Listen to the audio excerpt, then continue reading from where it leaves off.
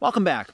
About 2 weeks ago or so, I ended a series of videos on this channel that were quick tips for backpackers. In the last tip, I asked for people to send in their favorite tips. Or in the last video, I asked for people to send in their favorite tips. And this is that video where I'm going to share the tips that were sent in from viewers. Just kind of rapid fire. I'm not going to insert graphics or anything like that. And as of this second, there's a really nice breeze that I hope is not going to get picked up on the microphone. But as soon as that stops, I'm going to get crushed by black flies. So I'm going to get right to it. And I happen to be just sitting in a place on my property in which something kind of famous in my life happened a couple of years ago. I was almost scooped up by a tornado. And so as soon as I'm done with the tips, if you want to stick around and hear the story about how I was almost scooped up from a tornado in this exact spot, I'm going to stop the camera, kind of turn it around, and I'll tell you the quick story of my near-death experience. All right, now for the tips. Okay, tip number 1. This was sent in by Scott, and this was a pretty good one that I think I'm going to use. He said, if you normally carry like a bandana, you might as well carry one that is bright orange. And this way here, if you're out during hunting season, you can take it out, and obviously it helps flag yourself and make yourself visible to hunters. And I have that exact same problem where I'm surrounded by state property in which there's different hunting seasons, obviously. And I never remember when one starts and one ends. And I always find myself, especially at the beginning of the year, I throw my backpack in, just for a day hike, and all of a sudden there's hunters everywhere. And so if I can, I'll just get one of those cheap bandanas, buy it in like a fluorescent color, throw it in my backpack. It's no extra weight, and just leave it there. All right, tip number 2. This is from Mark. His tip is simple: hammocks when hiking in the woods. I love sleeping in a hammock. And if you've noticed, I've shown my hammock during gear loadouts, but I've never done a video on just sleeping in a hammock because I just feel like I still have so much to learn, and I am just not qualified yet, even though it's been, I don't know, 2 or 3 years of sleeping in hammocks. Not in the winter time. I've only gone down to the 20s, but at all other times of the season of the year, love camping. I love sleeping in hammocks. It is so, what a better night's rest than sleeping in a tent. And for those of you that watch the backpack video, the goats are back. So hopefully they won't knock over the tripod. All right, tip number 3. This is from Hamish, I believe is how you pronounce it. And they said, first of all, sorry. Go. Yes. Here, if you don't believe me, there's a couple. All right. Now that we are almost goat free.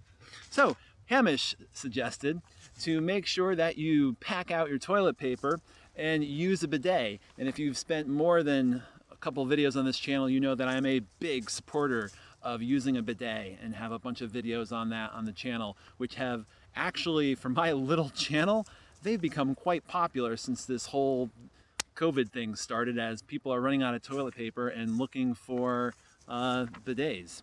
The second tip was drill 3 holes in the top of a smart water bottle cap and use it for a trail shower. And while I've never done that, I do use my bidet for the same purpose in the summertime, and it's awesome. And if you don't have a bidet and you're not into that sort of thing, drilling the holes, and they suggested 3 1mm holes on the top, it is such a great way to end the day instead of going to bed all sticky and sweaty. And I'm a sweater, man, and I don't know if it's just from all the salt that stuck to me, but just rinsing that off is awesome. And last but not least, if they look like they're going to get condensation, they put a rain jacket over the toe box when they're in their tents. Good idea. All right, this is number 4 from Andy. And it's basically, if you are going to be in a spot where you're going to have sketchy service, to download and take screenshots of your maps ahead of time. And there's a video out there in which someone kind of questioned, I don't know, we went back and forth about cell phones, and they kind of said, well, you have to bring a cell phone because you need all of your maps, and you have to be hooked up to data and the whole bit. What are you going to do if you don't have it? And I know, like, for example, Google Maps, you can download all of the maps and you don't need Wi-Fi. You can take screenshots of where you're going to be. And so that's what I do beforehand, instead of trying to always hook up and always make sure I have a connection. And this way I don't ever have to worry about it. Tip number 5. Here's a bunch of them from Chuck, and he said that these are aimed more at thru hikers. First one is start training as soon as you decide that you're going to make the attempt. The earlier the better. Lose the weight and get in shape before you get on the trail. A couple of years ago, I was watching all sorts of I'm going on the Appalachian Trail thru hike sort of videos, and I was shocked by how many of them said, I'm going to use the trip to lose the weight, or I'm going to just use the trip to get in shape. And that's just not how it works. And maybe that's why 75% of the people who start don't finish. But your body, well, no lecture. Good one, Chuck. The second one is decide on the footwear that you'll be hiking in and wear out the first pair while you are training at home. I was kind of thinking about this in my head as I was walking down here. And I think there's really 2 pieces of gear that you need a lot of experience with. And that is your boots or your shoes and your backpack. Because both of those, I think are both things that you just don't throw on and go. Especially with shoes, different shoes can give you hot spots in different places. And the same goes with a backpack. So good advice, Chuck.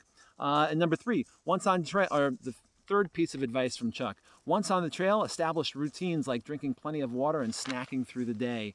Yes, those folks who kind of eat breakfast and then they kind of plan on a snack stop 2 or 3 hours, and they plan on one instead of just eating as you go and starting in that routine of constantly replenishing your body with water and snacks. Good one, Chuck. And last one but not least is watch Paul's backpacking tips 1 through 20. Thanks, Chuck, for the plug. All right, this is tip number 6. My tip, this is from Poco Loco. My tip is to always cut your toenails before hikes. Yes, nothing more to say about that one. And the last one is from Dawn, and this is a good one to finish on, and I'll read it exactly what she wrote. And she basically says her favorite backpacking tip is just go. You don't have to have the perfect gear. You don't have to have the ultralight weight gear. It's still fun, and you can learn what will work best as you go. As long as you have what you need to stay warm, dry, and fed, get out there. And that is the best advice to end this video with. So there you go. There's some tips from viewers. And if you stick around, I will share the story of my near-death experience from the hurricane. All right, so here's the quick tornado story. My house is in a straight line. If you were just to follow what you're looking at right now in the video and went straight through the woods, you would hit my house, I don't know, maybe about 200 yards from where I'm standing or so. And so one day I came home last year. It was almost 2 years to the date. It was the 2nd or 3rd week in May. I looked at the radar, saw that I had about 45 minutes before the storms came, and I took my dog for a walk. So I have a trail that goes along the edge of my property. I don't know if you can see, there's a fence right there and goes along the edge of my property. And I was as far back, way back there in that corner, when all of a sudden I started to hear this huge amount of wind. The only thing though was that the trees looked exactly like they do today. There was not a leaf moving, no branches moving, even though I can hear intense wind and trees getting blown around. And about a half a second later, that's when I heard that sound that is still stuck in my head, the sound of the train coming, which is the sound of a tornado. And so I had only been about 10 minutes into my hike, so it had decided to come a lot quicker than 45 minutes. And that is when I decided to just sprint to the house. And I sprinted straight up through this trail and straight up where you see that clearing. The only problem was when I was sprinting 2 years ago, there was no clearing. I don't know if you can kind of see this lane that kind of ends with these trees right here that are knocked over, but there were all trees, all that should have been right now in the video. You can kind of see there's one big one still there. I burn wood in my house, so I've cut them all up for firewood and have burned them over the last couple of years, and they're stacked up. But as I was running, all of these trees were falling around me. I had just happened to pick the path of this wisp of the tornado that came off of the edge of it. The edge of it was actually in the property next to me and came right through my property, and it knocked over about 20 trees all in a perfect straight line. And I finally, after making it through the trees falling down, I did make it up to, I don't know if you can see it, there's a pasture up there. and I made it into the pasture. That pasture right there is about an acre big. I made it to the bottom of it, and I was so exhausted, I almost laid in the middle of it. But then I figured it'd be like a cartoon and I'd be scooped up. So I did actually end up making it up to the house and into the basement. But yeah, that was my near-death experience with a tornado. It's kind of ironic that the path that I picked that was the shortest from where I was to the pasture and to the house is also the same exact path that some wisp of ridiculous wind came off the tornado and knocked down all of the trees. There you go, my near-death story with a tornado.